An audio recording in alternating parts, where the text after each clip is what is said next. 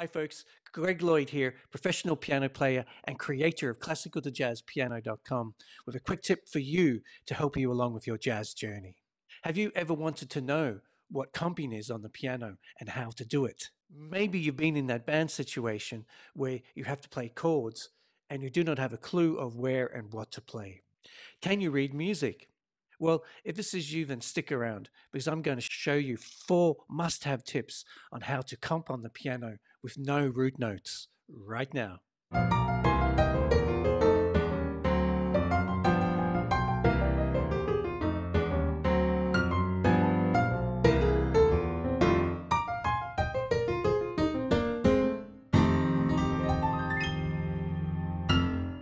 All right, before we kick off, make sure that you download the free guide below, print it off, and you're good to go. Plus, do subscribe, hit that bell, and the like button. Okay, learning jazz can be confusing and difficult. The jigsaw of jazz education can be hard to put together. There's pieces everywhere. So I thought I would help you all along today with this quick tip. Okay, so let's get going. All right, Wikipedia says in jazz, comping is the chords, the rhythms, and the counter melodies that keyboard players and guitar players or drummers use to support a musician's improvised solo or melody lines. Yeah, pretty much sums it up. That's it. Okay. Because you're a piano player, your job is to play the chords underneath any soloist. Okay. Or underneath any heads or melodies or whatever. So let's talk about comping without the root notes, like with a band. So if you're with a duo situation, like a piano and bass, or a trio, piano, bass, drums, quartet, quintet, big band, what do you do when you get that chord chart put in front of you, or when you're at home practicing? Well, what do I practice? What do I play? Because I have to play in this gig or this rehearsal in a few days or a few weeks. How do I play these chords? When you're in these situations, i.e., not playing solo piano, you can leave out the root notes, as the bass player has all of that covered. All right. I just want to repeat that. You can leave out the root notes when you're playing with a band, but if you're playing solo piano, you got to put them in. Okay. This gives you more room to move and to play hipper chords. And I'm going to talk about how to build up those chords in future lessons. For today, I thought I'd explain how to start off with these 4 tips. All right. And I'm going to do it on the awesome tune called Blue Bossa by Kenny Dorham. And what's so cool about with what I'm about to explain to you is that you can do these 4 steps on any jazz standard or any chord chart, and it's going to help you play them instantly. Okay, so let's get going. So step 1 when playing with a band or a duo is that you leave out the root note and you play the 3rd and 7th only in the left hand on the chord chart that's in front of you. And for today, we're doing Blue Bossa. So you can see the chords here are C minus 7, F minus 7, D minus 7 with flat and 5th, G7, and C minus 7. Okay, and then there's a 2-5-1 in the key of D flat. Okay, so you've got your E flat minus 7 to an A flat dominant 7 to a D flat major 7 for 2 bars, and then you've got your D minus 7 with a flat 5th, or your D half diminished, and then a G7, and then a C minus 7, okay, and then a 2-5 leading back to the top, a minor 2-5 leading back to the C minus 7, okay? So this is in the key of E flat, but it's in the, to be more correct, it's in the key of C minor, which is the relative minor or the natural minor of E flat. So, like I mentioned there before, a cool thing to do would be to aim for beat 1 with 3rd and 7th in the left hand, okay? So, I hear some of you asking, why the 3rd and the 7th? Because if you go back to my previous lessons on classical2jazzpiano.com, you can have a look at the videos explain why, but I'll give a quick recap right now.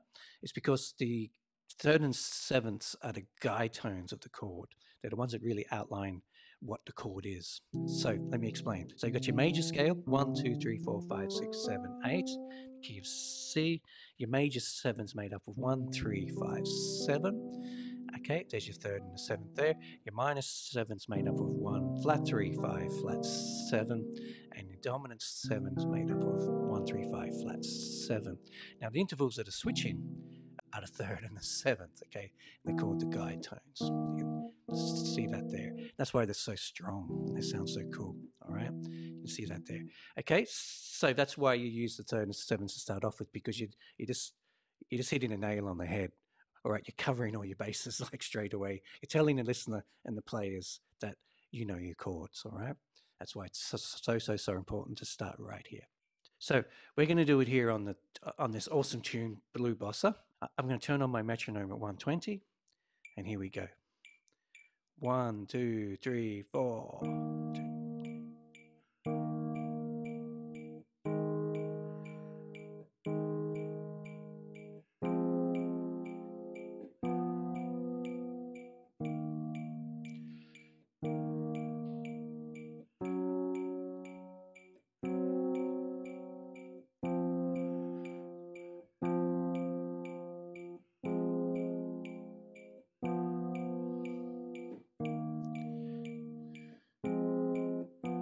Okay, so there it is there, all right? So it sounds a little bit strange without the root note, okay? I'm going to play the 3rd and 7th there, the flat 3 and the flat 7th, with the root note. You can hear it there with the bass. Sounds much better when you play it with the bass, but we don't need to do that because the bass player is doing it, okay? So if it sounds a little bit weird, that's completely normal, but you will get used to hearing it. And a cool thing to do would be to practice singing the root note. And then do, and then I'm noticing, but that I'm playing on this for the C minor 7, I'm playing the flat 3 and the flat 7th there, and for the F minor 7, I'm playing the flat 7th and the flat 3, and then in the 5th bar, there's the flattened 3rd and the flattened 7th, but I've added in the flattened 5th, just because it sounds a little bit slicker. With the minor 2 5s, I always kind of add in the, and I know I'm saying against what I just said, but it just makes it sound a little bit sweeter when you put in that flattened 5th, okay? And then for the G7, it's the flattened 7th and the 3rd. All right, and then you're back to your flattened 3 and your flattened 7th with the C minor 7. And then for the major 251 in the key of D flat, bar 9, I've got the flattened 3rd and the flattened 7th on top there, and then I've got the flattened 7th and the 3rd, and then the 3 and the 7 D flat there. And then we come back to the minor 251 at the top again. And please note that the last bar that there's 2 minims or 2 half notes. Okay, so you got that kind of thing. All right. So cool. So that's step 1. Let's go on to step 2. Okay, so step 2 is pretty much the same as step 1 because the notes are exactly the same, but I've swapped the rhythm around and we're playing 1 in the end of 2 here, which is a thing known as a Charleston rhythm. So let's have a listen to this one. So I can put a metronome back at 120, and here we go. So 1 and 2 and 3 and 4 and 1 and 2 and 3 and 4 and 1 and 2.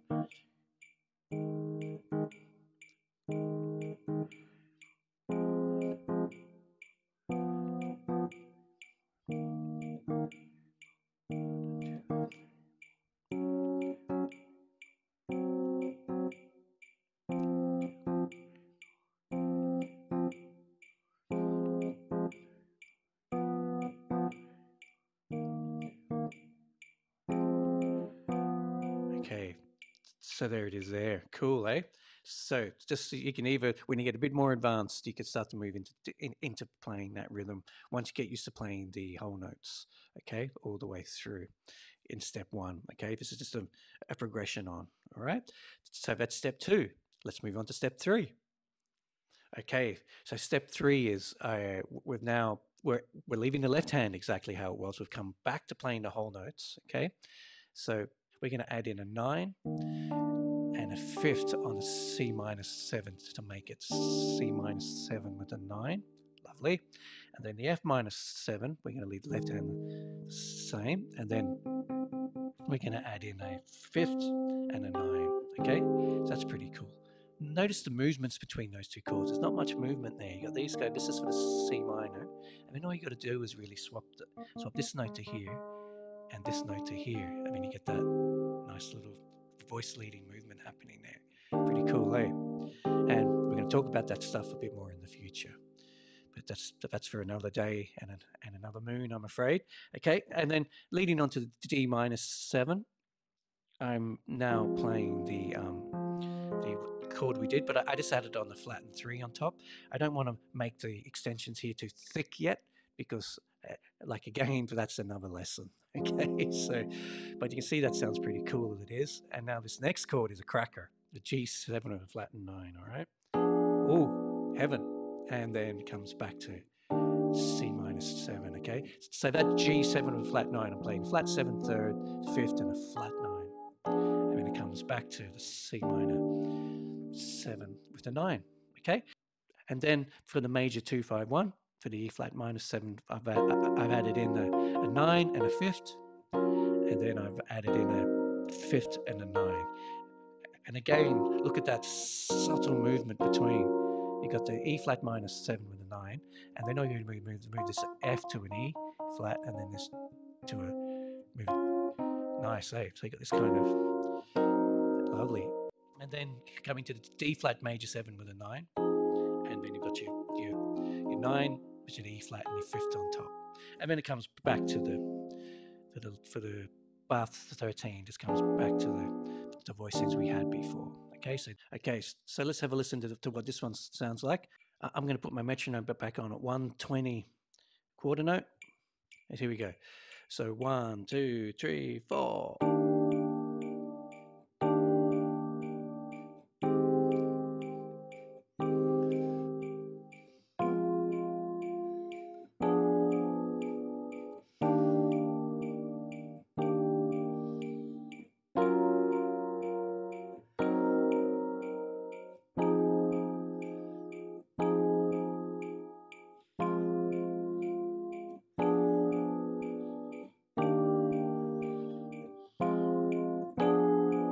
Okay, so there it is there. Sounding pretty cool to me, all right? So that's step 3. Now let's move on to the last step. Okay, so now step 4 is exactly using the same notes as step 3, but again, we're just bringing in the 1 in the end of 2 or the Charleston rhythm. Okay, so let's have a quick listen to this one and see what it sounds like. Put my metronome back on at 120, quarter note, and here we go. So 1, 2, 3, 4.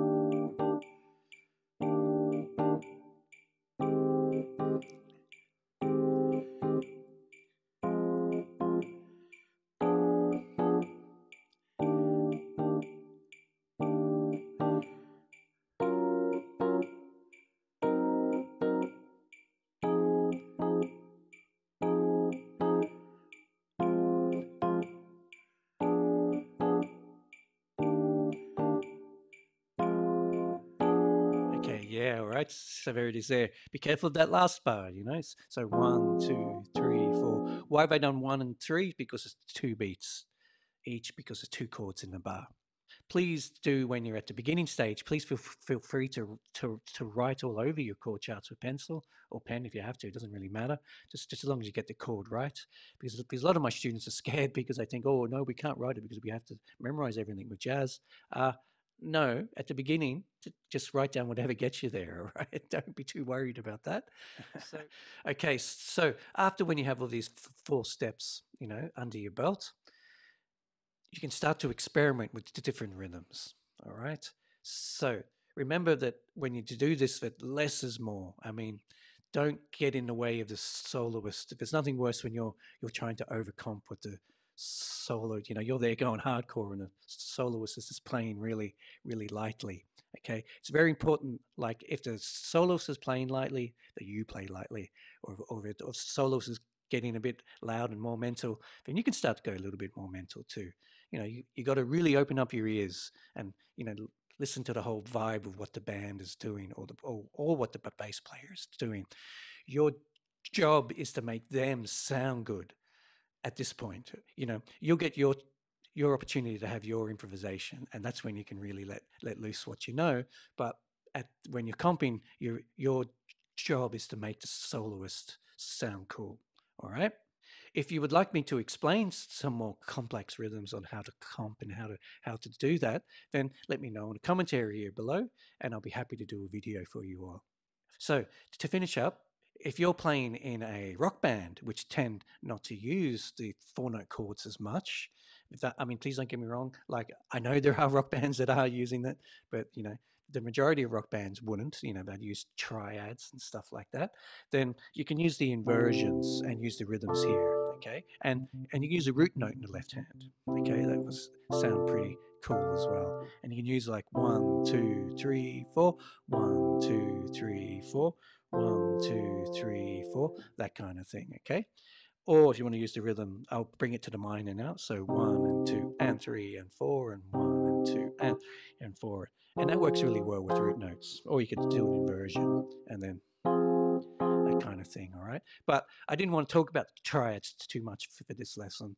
I wanted to focus on the 4-note chords and jazz stuff here, okay? If you are enjoying the content on this channel, then please do subscribe and click that bell to be notified when all the new videos arrive. This will help me help you, because as the channel gets bigger, I'll be able to focus on it a lot more, therefore giving you guys a lot more awesome content. Also, check out the Facebook and Instagram links below, and of course, the website, classicaltojazzpiano.com. Plus, as this is a new channel, and I really want to help you guys cut through all of the confusion of learning jazz piano and transform your piano playing. So, do you guys have a question for me on jazz piano? What are you stuck on? Let me know in the commentary below, or you can email me at greg@classicaltojazzpiano.com. Okay, so I hope this video has helped, and take it easy.